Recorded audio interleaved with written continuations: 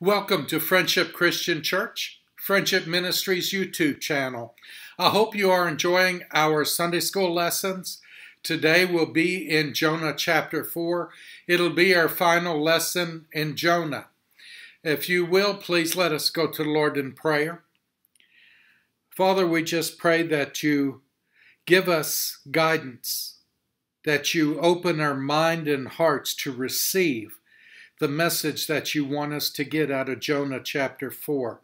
Father, we just pray that we come to the proper conclusions as we go through this study. We ask all this in Jesus' name. Amen. So we're in Jonah chapter 4, and we're in verse 1. And Jonah has a complaint. He's complaining with God. But Jonah, this seems very wrong, and he became angry. It displeased Jonah. And that is strange because usually the preacher is pleased when the congregation repents. Nineveh repented. They received the message. In 40 days, you will be no more. They received that message. They repented. They put sackcloth on themselves. Even their livestock, their animals, the entire kingdom was proclaimed to repent, and they did. And this displeased Jonah. He became angry. Not only is it strange for a prophet to be angry because people responded to the word of God the way God would want them to, but he was very angry. Jonah was very upset with his success. We should not miss Jonah's intensity here. But Jonah, this seemed very wrong, and he became angry.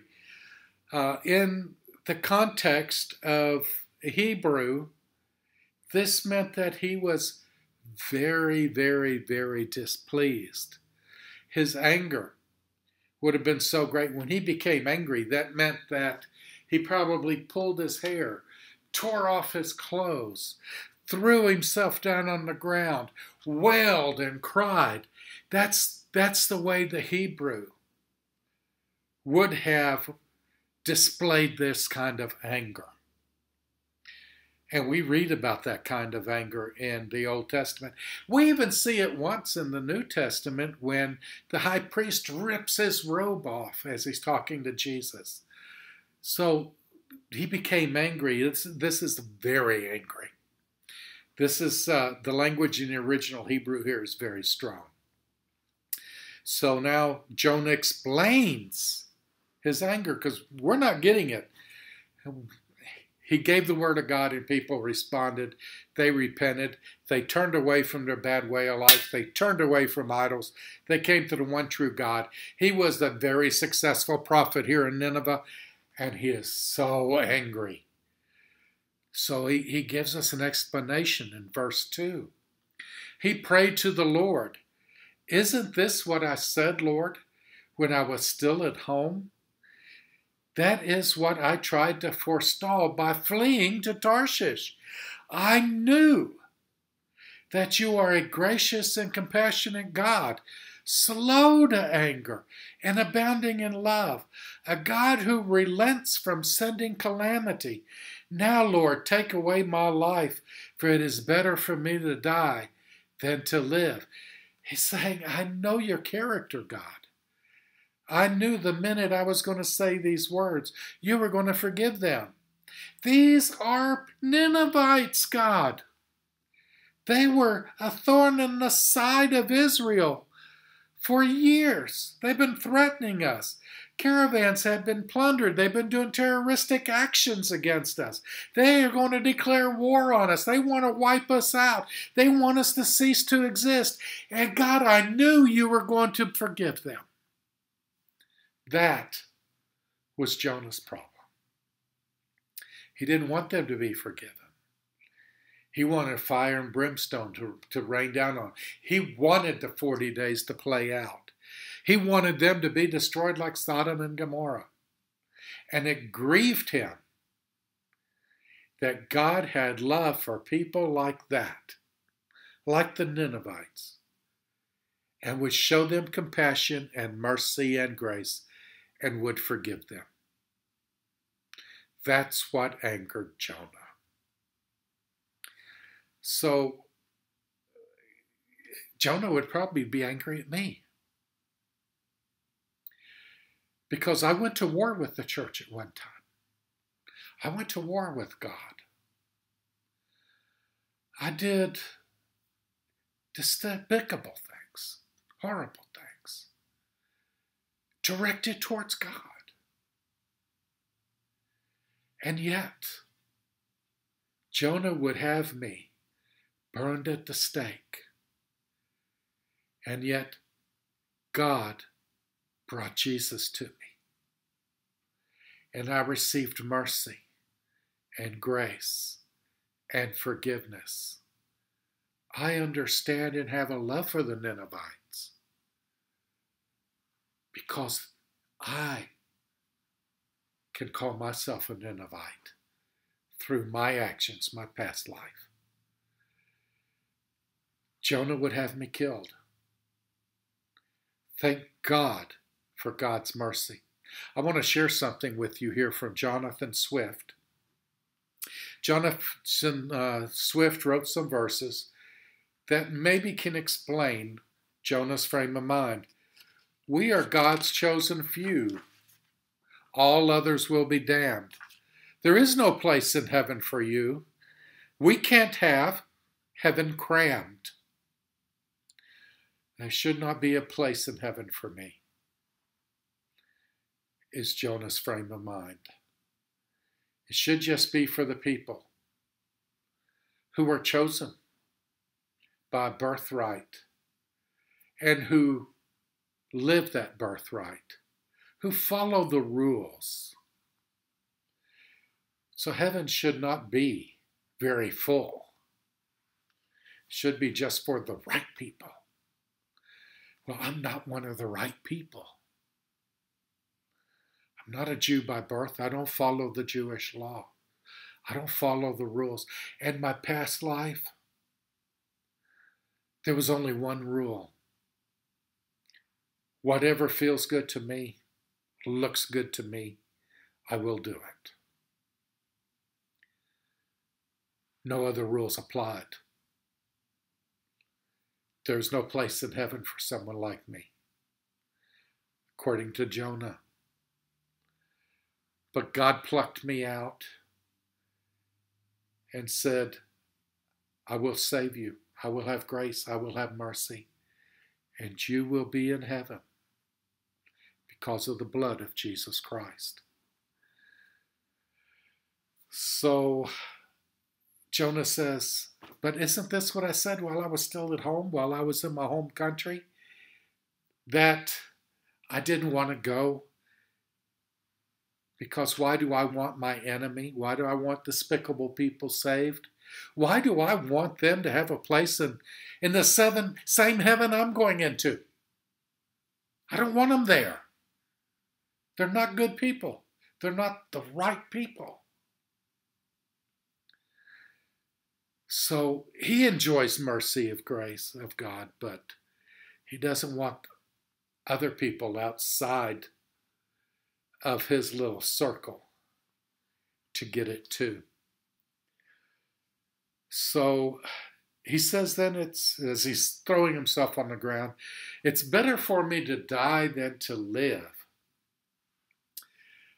The repentance of Nineveh was so hard on him that he wanted to die and go to heaven now. He says, if I go now, they're not coming. They're not going to be following me to heaven. Let me die before I see these people have all of the opportunities that I have. Let me die before I see these people all proclaim you as God and worship you all the way to heaven. Let me die before I see that. Because I'm telling you, God, these people are no good. So then God confronts Jonah. And in verse 4, God has a question that goes right to Jonah's heart. He says, but the Lord replied in verse 4, is it right for you to be angry? Jonah, why do you have the right to be angry? Why do you have the right to be angry against me? Why do you have the right to be angry? Because I am merciful, because I am gracious, because I want all of my creation to repent, because I want all of my creation to be in heaven. Jonah, what gives you the right to be angry about that? And God has that same question for a lot of folks. Genesis chapter 3, he confronts Adam. Genesis chapter 4, he confronts Cain. 2 Samuel chapter 12, he's talking to Samuel and Eli and going, why are you doing evil in his eyes? And whom shall I send? In Isaiah 6. And here's a really important one in Matthew 16. Who do you say that I am? And in verse 20 of Matthew, what do you want me to do for you? And in Luke 22, are you betraying the Son of Man with a kiss? That big question to Judas. And Saul, why are you persecuting me? To Paul in Acts 9. And so he's saying the same thing to Jonah. What gives you the right to be angry? And he doesn't have a right to be angry. Sometimes we get angry, don't we? Can you just stop and think for a moment of a time that you were angry with God? I can think of one real quick. I turned my back on God because I got angry at God in another life so many years ago. I was 28 before I came to Christ. I was 15 when I left him for good. Those years, I was angry with God. I was angry with God. So, but is it right to be angry? God is our sovereign God. He is the Almighty God. He is the creator, architect, caretaker of this universe, our very lives. Whatever he does is right. So if I have a problem with God, I'm the problem. I'm the problem, not God. I don't need to be angry with God. I need to pray that I can come to understand why I'm angry with him, because he's always right. You need to come to terms with that. It took me so long to come to terms with that. So the question is, should we even ask ourselves, am I angry with God? What do we do when we look at what Jonah did? You know, he's looking at it with a worldly worldview. He's looking at it as a knowledge and wisdom of a human being. And he doesn't see the far-reaching big picture that God has laid out in his plan. And our tunnel vision is the same. We see it our way, with our paradigm, with the lens of a human being, with our limited knowledge and wisdom. We see it the same way as Jonah. Sometimes we get angry. And we must come to God and go, okay, I don't get it, God. I don't understand. I don't get it. But please help me to get it. Please help me to understand that which I can't understand. I understand one thing, God, you're always right. So please help me deal with that and take away my anger, for it's silly to be angry with you.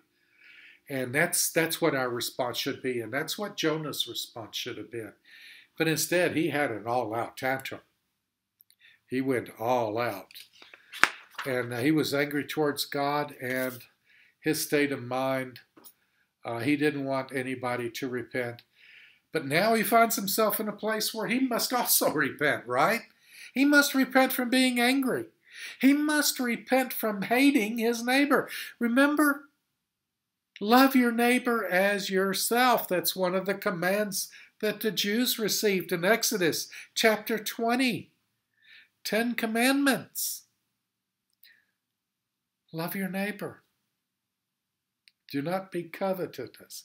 Do not have envy. Remember all of that? And Jesus says, love your neighbor as yourself. That encompasses so much. And Jonah has broken that. He broke that command. He wants punishment. He wants death for the Ninevites rather than forgiveness. So he's got an anger towards God that now Jonah finds himself that he should be repented, but he's not repenting. Yet the pagans, the really bad people, the people who aren't the right people, they repented. And now Jonah's finding himself fighting God. So God prepares an object lesson now for Jonah. Let's take a look at verse 5. Jonah had gone out and sat down at a place east of the city. There he made himself a shelter, sat in its shade, and waited to see what would happen to the city. Okay, God, they repented. Now, let's see how long before they turn their backs on you. I want to see that fire and brimstone come down, God, because this repentance is only going to last about an hour. So he wants to see what will happen. Then the Lord provided a leafy plant. We have no idea what this plant is. A lot of theologians try to figure out what this plant is. We have no idea. We just know it's a big, strong plant, and it's got big leaves. It's a big, leafy plant, and made it grow up over Jonah to give shade for his head to ease his discomfort. And Jonah was very happy about the plant. Yeah, way to go, God. I'm cool in the shade. I got this big plant over me with its leaves giving me shade, and now I'm really comfortable to watch Nineveh burn. But at dawn the next day, God provided a worm, which chewed the plant so that it withered. When the sun rose, God provided a scorching east wind, and the sun blazed on Jonah's head so that he grew faint. He wanted to die again. Yeah, the heat was bearing down. And what happened to my plant? He wanted to die and said, it would be better for me to die than to live. Again, Jonah's saying this. He's angry with God again. What happened to my wondrous plant? Look, I'm looking out over Nineveh. Those scoundrels, they still hadn't repented yet, and now my plant's gone. So God was doing something for Jonah, teaching him a lesson. See, Jonah's happiness was based on creature comforts, like great shade. And now the shade is gone, the plant's gone, and now he wants to die again. He's very angry again. He's only concerned with the right now and what's good for me. What makes me feel good? He's not thinking broadly, godly. He's thinking so humanly. So Jonah was very grateful for the plant, but now it's better if he just dies if he doesn't have that plant. So now God actually brings application to that lesson. You see, that's what we get in Scripture. We can read the Bible through, and every piece of Scripture, we need to come to understand it through the grace of God by the Holy Spirit. It's the only way we're going to get the understanding we need at that time. And how do we apply that to our life? How do we apply that piece of Scripture that we're yearning and learning to understand? How do we apply that to our life to make us a better Christian, to increase our faith, to fulfill our purpose of living for the glory of the kingdom of God? How do we apply that? So God now gave him the lesson with the plan. Now he's going to give him the application. Look at verse 9. But God said to Jonah, "It is right for you to be angry about the plant? Are you kidding me?" "It is," he said. "And I am so angry I wished I were dead," Jonah said. And God's going, "You're that angry about a plant? Get real, Jonah." And he said, "I am. I'm so angry I wished I were dead." And then in verse 10, "But the Lord said, you've been concerned about this plant, though you did not tend it or make it grow." First off, you didn't plant the plant. You had no idea it was going to sprout up. You didn't tend to it. You didn't pick bugs off of it. You didn't water it. You didn't tend to it. Nor did you help it grow. You didn't plant the seed. You didn't water the seed. You didn't nurture it. You didn't nourish it. You did nothing for this plant except use it. But you did nothing for this plant. And you're angry about it because it's gone? And then he says, "And should I have concern for the great city of Nineveh, in which there are more than 120,000 people who cannot tell their right hand from their left, and also many animals?" He's saying, you're that angry about a plant. What about these people here? You're looking out over the city. There's more than 120,000 people there, Jonah. And they're ignorant. They don't have the knowledge and wisdom that you have. They don't have the scripture that you have. They don't have the nurture that you had. They can't tell their right hand from their left. And you're not caring about them. You're caring about this plant.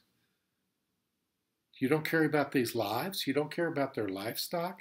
You don't care about anything going on in Nineveh when they didn't have the opportunities that you had. When I sent you, Jonah, the first words they had from me were yours, the words I gave you to say.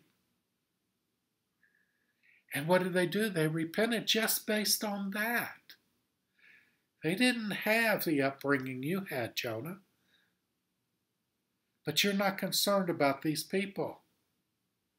You're only concerned about the plant because it gave you peace. It gave you comfort. It gave you comfort. It gave you shade. That's all you cared about. It did something for you. But you don't care about doing something for me.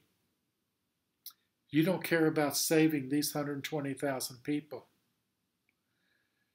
who I sent you with my word, and that's the first word they received from me.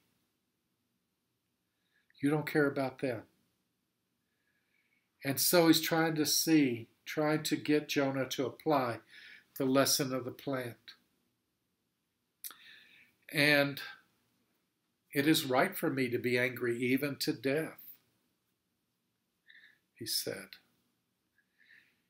And that's some of his last words that he has with God. And he really didn't know God then, did he? Even though he was the right people, the right upbringing. He only knew what was good for him.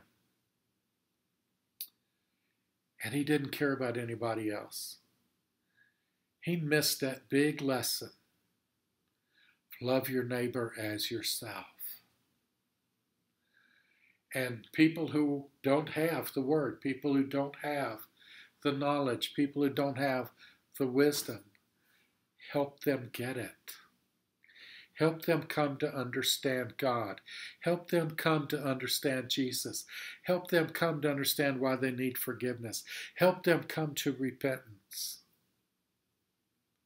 Instead of, well, I'm glad I'm not like those people. They're awful. They need to go to hell.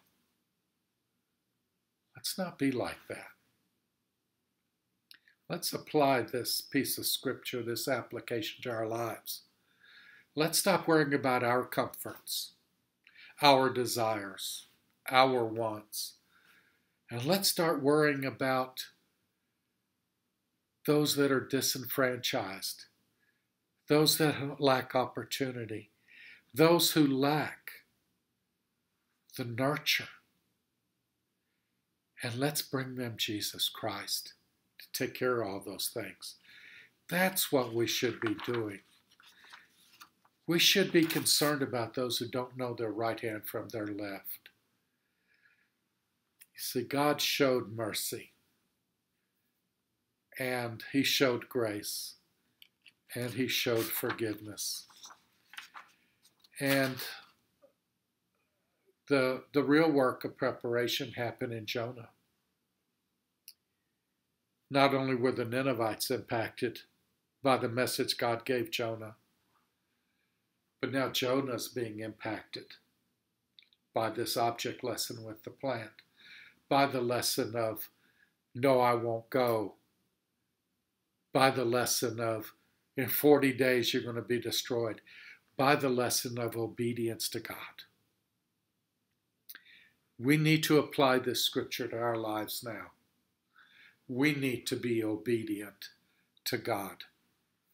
And Charles Spurgeon was a great preacher, one of the greatest preachers of all time.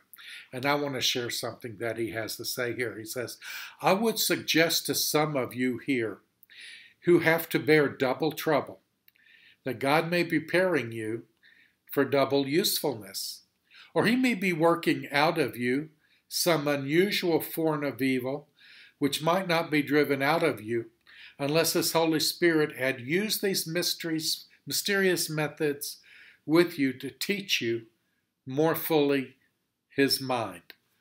So here we had a double. Jonah now learned more fully about God, and the people of Nineveh have now learned about God. So through reading the scripture, we can come to learn about God, and we can apply that then to our lives, and we can now live for God. I hope this lesson has been very useful to you. We delved in a little bit deeper than the story of Jonah and the fish that we've always known. But please read it again. Please pray over it as you read it for understanding, and take the lesson learned and apply it to our life. Thank you so much for tuning in, and looking forward to being able to send out another Sunday school message on a different book next week. Thank you, and please have a great and blessed week.